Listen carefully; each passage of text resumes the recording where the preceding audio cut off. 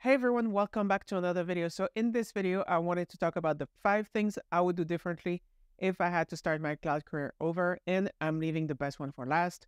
So be sure to stick around. Let's go. All right, so the first mistake I made is getting into it for the money, right? Now, I happen to be promoted, so it's not like I really got into it for the money. So when I first started my career, I looked into cloud salaries and I was like, wow, I'm gonna make bank. And I get paid fairly well, I'm not gonna lie, but let's just say that it's not where the salaries you see online are. So getting in it for the money is not necessarily the best thing because companies value the cloud and your implementation of the cloud at different levels. So just because the average is very high doesn't mean that that's where you get. So the second thing I would do differently is I would experiment more. And by that, I mean there are a lot of technologies in the cloud. And sometimes just because you have an idea of one solution doesn't mean that you should go with that solution. You should look around, you should experiment with other solutions, try new things because that's the cloud for you. Like a lot of new things come up, a lot of things go, and it's important to experiment. So the third thing is I would get more involved in designing cloud solutions on my own before people came to me with designs or solutions already made for me. The reason for that is, yes, you may have architects or you may have people who are dedicated to implementing solutions, but going through it yourself and understanding why things are and how to make them happen and what is the rationale behind things is really the thing that takes your career from I do things that people tell me to I'm a leader. And for the first few years in my career, I was not that leader. I was just like, hey, I have a job. Can you please tell me to do things? And it worked to some extent, but it's not really a leader career, right? It's not a person that you're like, hey, look, run with that, right? So if you want to improve your career, you need to start designing solutions. You need to start helping out people above you with your solutions so that you start getting traction and starting leadership and start, being an architect or solution specialist or whatever. Number 4 is I would not get married to a technology. And what I mean by that is that it's very easy in the cloud to say, you know what, I'm going to master this technology. I'm going to master Azure Function. That's one that I mastered.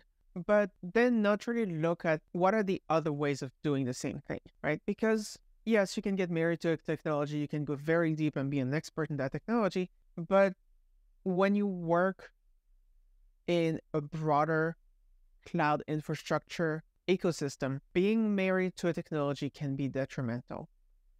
What I mean by that is that if you have a hammer and the only thing you know how to use is a hammer, then every problem becomes a hammer problem.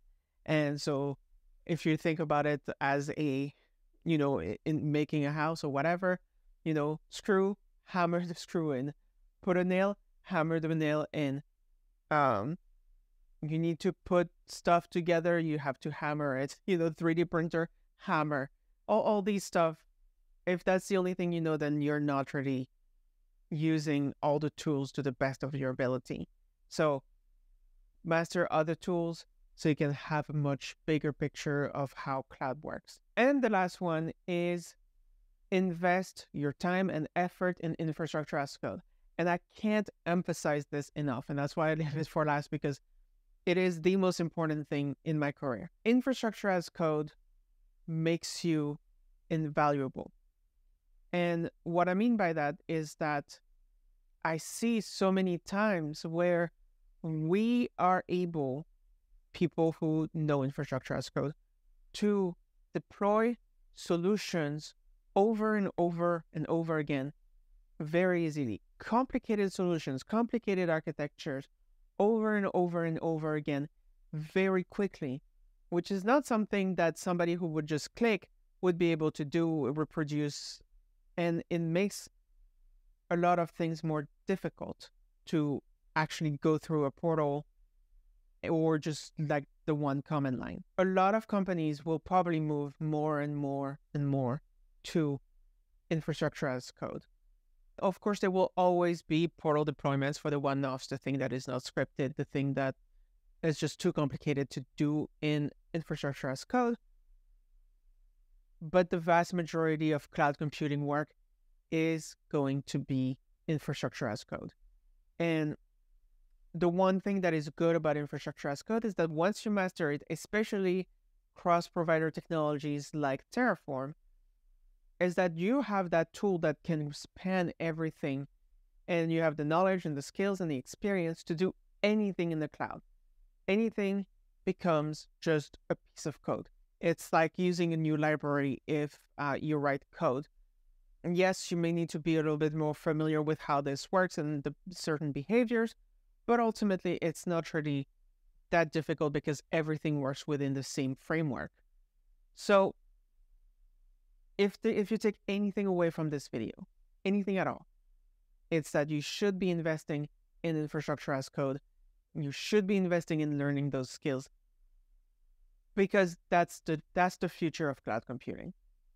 And I'm sorry if you don't like programming and you don't want to write code, but that's what you've got to do if you want to be in cloud computing.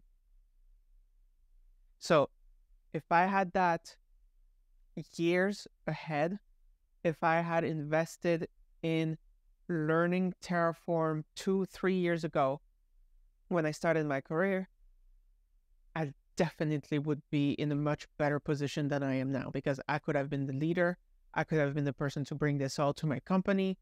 I could have developed so many things in architecture that would have sped up the company so much. And yeah, now instead of being ahead of the game, I'm right within the game. And stings a little bit, but you know what?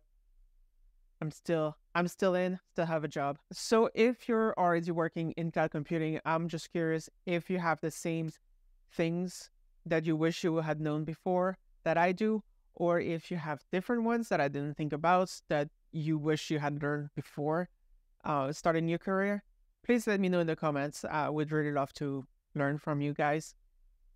Here's a video about infrastructure as code that I made, and here's where you can subscribe if you want to see more content. And I'll see you in another video. And I'll see you in the next video. Bye.